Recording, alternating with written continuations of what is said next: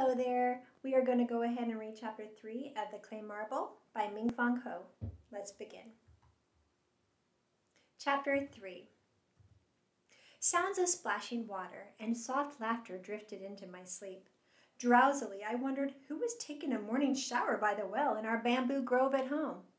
Then I blinked, my eyes open, saw the silhouette of our ox cart wheel next to me, and I remembered where I was. The dawn sky was just beginning to glow, but already people were up and bustling about.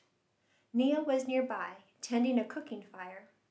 Her face was as powdery smooth as a lotus in bloom, and the morning light made her cheeks glow. Mother, too, looked refreshed and relaxed as she helped Nia fan the small fire. I folded up my sleeping mat and stashed it in our ox cart.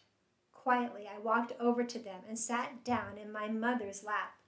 With her warmth behind me and the flames in front of me, I felt very snug and secure. "Really, Dara, you're too big to sit like this," Mother said. But she made no move to push me away. Instead, she started to stroke my hair. Nia smiled at us. "Sleep well?" she asked. I nodded, too content to say anything. Mother held me for a long while, then nudged me aside. "There must be something Dara could help with," she asked Nia. "Well, you could help carry some water back from the well," Nia suggested, smiling at me. "Jean Tu's there right now." "Jean Tu?" I asked. "My cousin. You met her last night at dinner." Vaguely, I remembered the girl sitting across the fire from me, but at the time I had been too engrossed in the steaming white rice to pay her any attention. I had no idea what Jean Tu looked like. "Don't worry, she'll recognize you," Nia said, laughing, as if guessing my thoughts. She handed me a bucket and waved me off toward the well. I strolled past clusters of people, all busy preparing for a new day.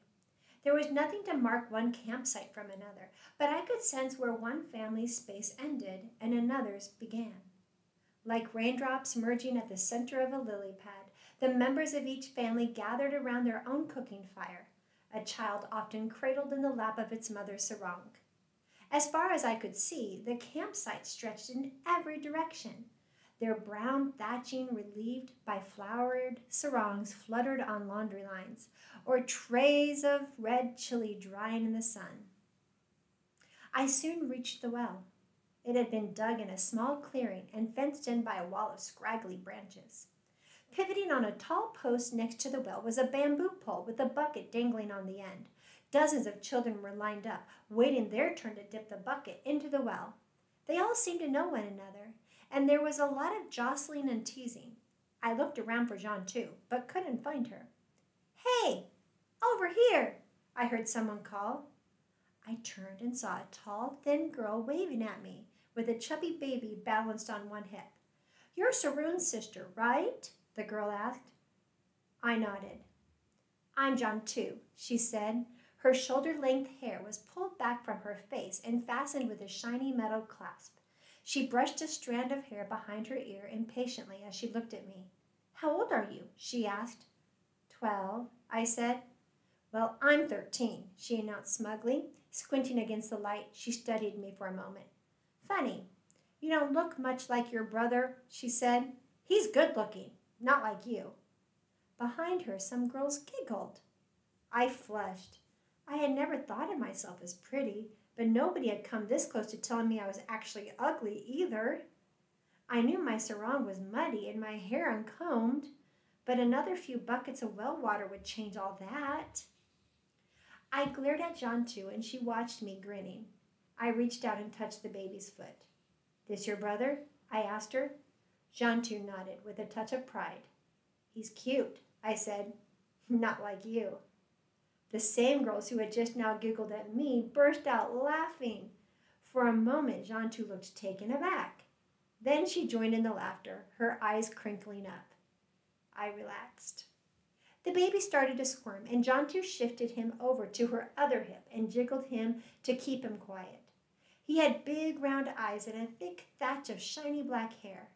I reached out and tickled him, and he squealed in delight. "What's his name?" I asked. "Nabut, but we just call him Baby. I take him to the lunch truck every day," Jean Tu said proudly. "That's why he's so chubby." What's the lunch truck? I asked. Jean-Tu studied me a moment. You could do with some visits to it yourself, she said. That's where you get a free meal, a hot one. Any child who stands in line at one of the feeding stations gets a plate of food from the relief officials. You just bring your own plate and spoon, and the food's great. Yesterday we had eggplant curry over rice. She rubbed her brother's round tummy and smiled. Didn't we, baby? I wasn't sure what Jean-Tu was talking about, but before I could ask, it was our turn at the well. Jean-Tu grabbed her bucket and walked to the pole by the well. As I hesitated, she turned around and flashed me a grin. Come on, I'll show you what to do, she said. Just follow me. After we had filled our buckets, I followed her back to our campsite. The 4 grown-ups were sitting around the fire, eating some of the leftover rice from dinner, and Jean-Tu and I joined them. After breakfast, Saroon started building a shelter nearby, hammering 4 bamboo poles into the ground and tying cross poles over them, while Nia stitched together more roofing from palmetto leaves. Dara, come help us, Mother called. Soon I had strung up a laundry line between our cart and Nia's, and my spare sarong was flapping gaily in the breeze. As a finishing touch, my brother hung a cloth hammock from the branches of a teak sapling nearby and invited Jean-Tu and me to sit on it. As we sat there swinging gently back and forth, I felt that I had settled down quite happily at the border. We were still swinging on the hammock early that afternoon when Jean-Tu sat up and claimed that she could hear the faint rumble of the food truck.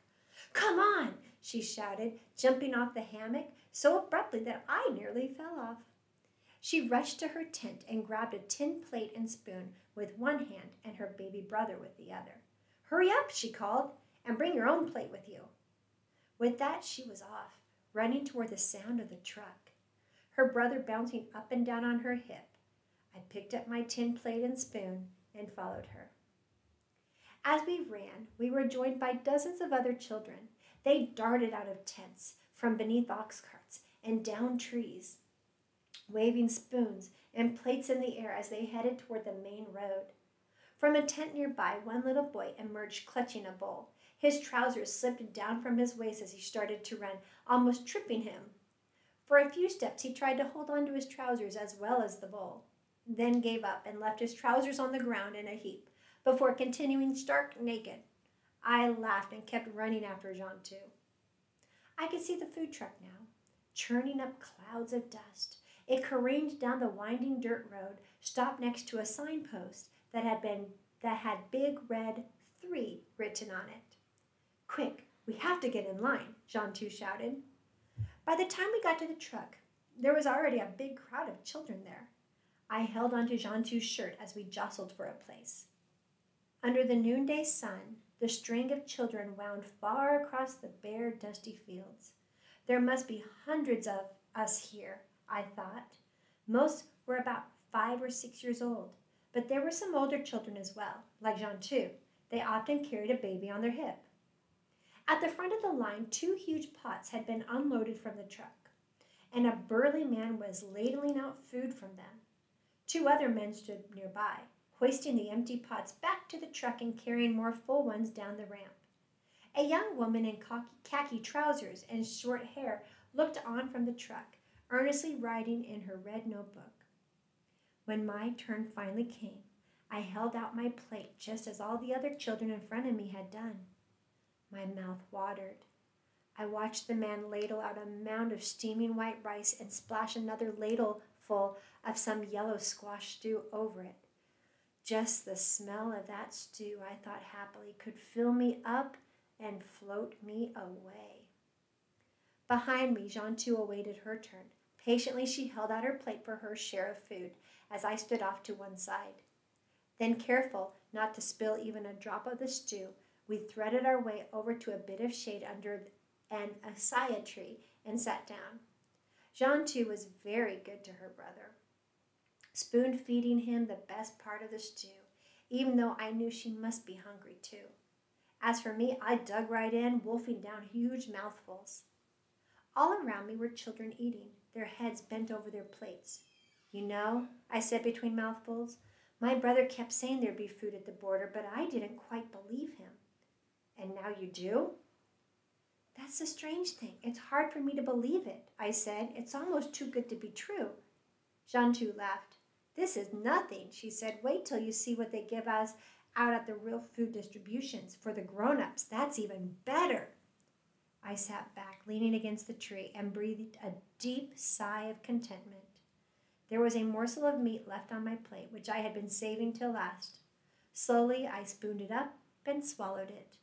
How could anything be better than this? And that is the end of chapter 3. We will pick up with chapter 4 tomorrow. I hope you're enjoying the book.